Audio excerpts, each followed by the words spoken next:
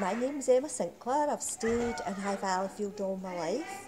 I grew up in the village. When we were growing up, we had the accordion band, which was a brilliant thing in the village at one time. This club at one time was absolutely stacked full of people that was doing things, and there was lots going on, the guild and everything like that.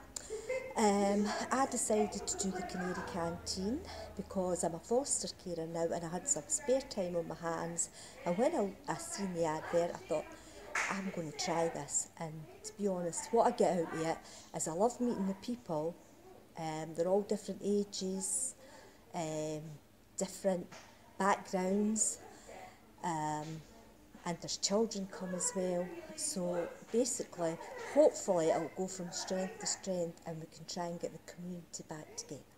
What do I get out of it? Satisfaction in actually knowing that you've helped somebody, you know, being in the community and things like that. The event on the Saturday?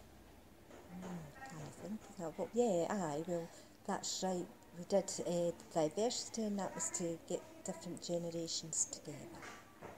But I think as well, there's a lot of the mining communities dying off, they're all older and things like that, and there seems to be a lull between them and us, so we need to try and pull that back in community spirit.